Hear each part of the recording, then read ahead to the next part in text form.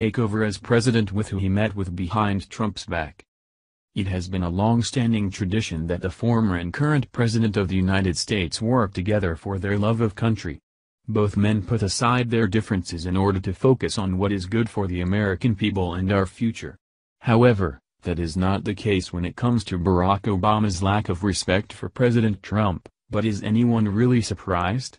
Obama is obviously angry still that he is not the president anymore and that he no longer holds the power that he once did. Ever since Trump assumed office, Obama has been obsessing over ways to take Trump down, and even went as far as to set up a shadow government just a mere miles away from the White House.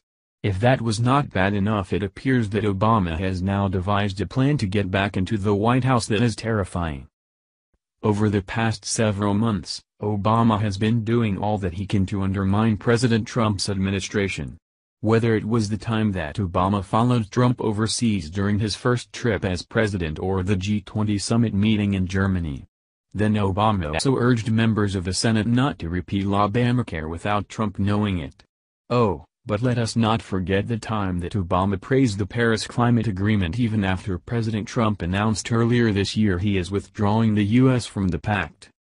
Now, it appears that Obama really stepped over the line when by holding secret meetings with world leaders, which happened to be a federal crime. Here is more conservative. During one of his speeches, Obama tried to convince those present that President Trump doesn't have America's best interest at heart, adding that world leaders to support him until he could bring Democrats back in place. Holding such secret meeting means the Obama is guilty of federal crimes. First, he is effectively asking world leaders to represent the American agenda. Then, he is asking these countries to pressure the American government. He is putting himself in an impossible position. Obama seems to think he can break the law without repercussions because of the influence he holds within the Justice Department. During his visit to South Korea, Obama made a public statement and called United States presidency and agenda temporary. For someone who studied constitutional law, he sure doesn't know his laws. The anti-Trump agenda Obama is pushing backfired on him and played perfectly into Trump's hands and put him in a strong position to push his American First policy. Trump has been holding back on investigating Obama for the sake and honor of the American office and what it holds. Here is more on the meeting in South Korea from the Daily Caller. Former President Barack Obama seems to be feeling nostalgic for his old job, meeting with South Korean President Moon Jae-in Monday for 40 minutes. The Korea Herald reported that Moon spoke about his recent meetings with President Trump in Washington and asked Obama for his advice on how to improve that relationship.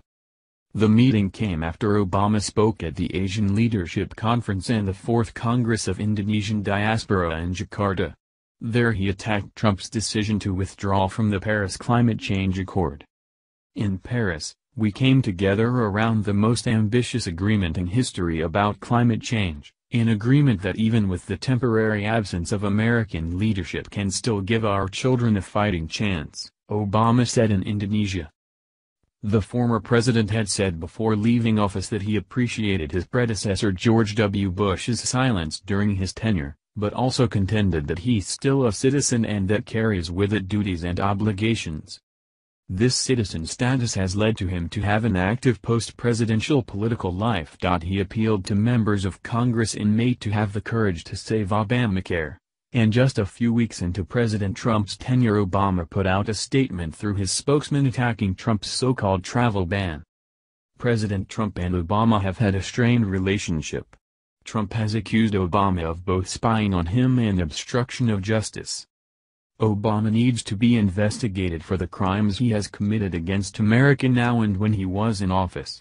This man has created more division in this country between citizens than ever before, and it is only getting worse.